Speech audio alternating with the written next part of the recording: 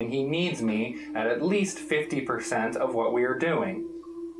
And then Arlen continues to argue and says, but if it weren't for me filling this thing and actually baking the product, then we wouldn't have anything for you to sell in the first place. You are only doing 30% of the work.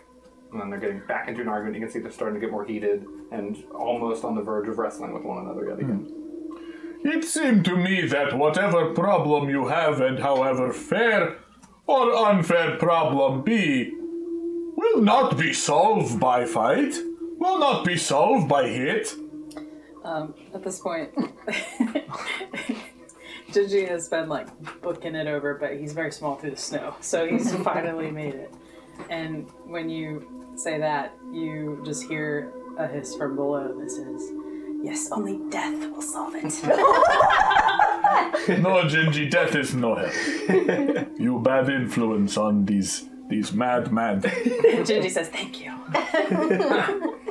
Fine then. We will, I believe, agree to settle this simply by your impartial input.